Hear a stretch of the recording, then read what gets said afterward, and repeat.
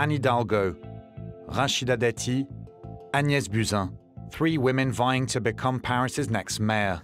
Opinion polls place them ahead of all other opponents.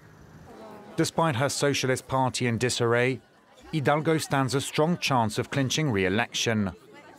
After 6 years in charge, she's back campaigning in the streets of the Marais area with the help of a heavyweight. It's always important to stand by your friends when they're fighting a tough battle, that you trust them, and that they do so much good for their area. There was no reason for me to miss this, as I was asked to be here. Well, it's a huge pleasure, of course, to welcome Bernard Cazeneuve. He was a great Interior Minister and Prime Minister. I was lucky enough to work with him. We overcame many difficult events together. She made many enemies by declaring war on cars, notably turning the Seine riverbanks into pedestrian areas. The essence of her manifesto is pro-environment, with also left-wing policies, such as rent control measures and a 25% target for social housing in the capital. We do not differentiate between the necessary environmental measures and the social measures that are set to allow the working and middle classes to keep living in Paris. When I look at what other candidates propose, these are undoubtedly conservative and even backward measures. I think what I offer is clearly different.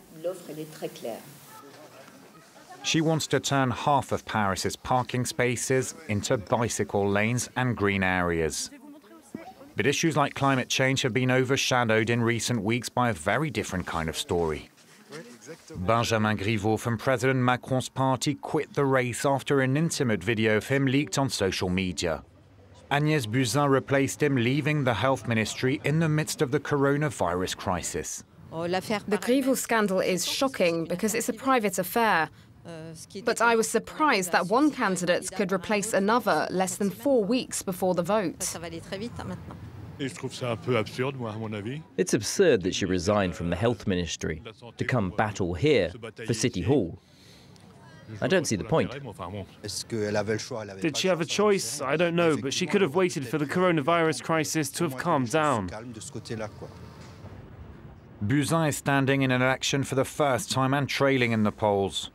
President Macron called her in person to convince her to join the race. I'm going to explain to Parisians what my policies are, with ambition and determination. I want to show them who I really am, because some don't know me enough. I want to show them that I am capable of bringing people together behind my manifesto, which is all about caring for people's lives. She wants to privatize waste disposal and create so-called street managers in each Paris arrondissement or district to ensure it stays clean. For Buzyn, climate change needs to be addressed, but not in the Hidalgo way. There is no manifesto more green-friendly than the other. What matters now is to have a reasonable method.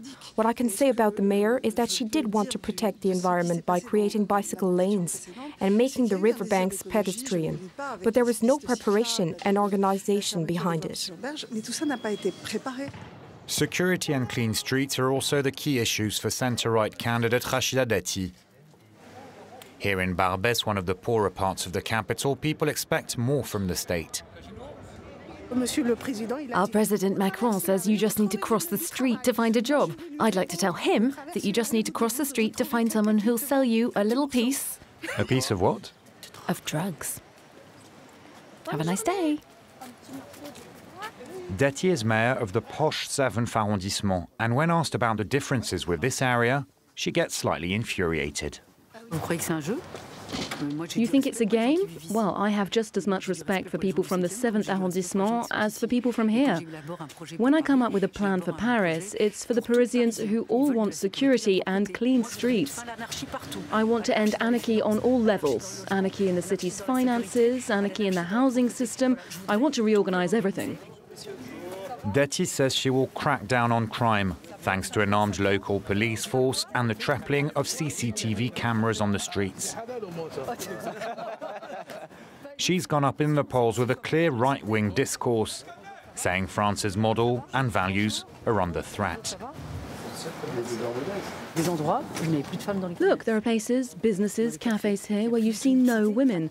There's no mixing at any level whatsoever. That's what Paris has become. The Republic has lost control over parts of its territory. We thought it was the case far away, but no, it's happening here, in the heart of Paris. I want to heal this fracture. All of Paris's districts are affected. And what caused that? Politicians have acted soft, with cynicism, contempt and self-interest at times. We need to end all of that.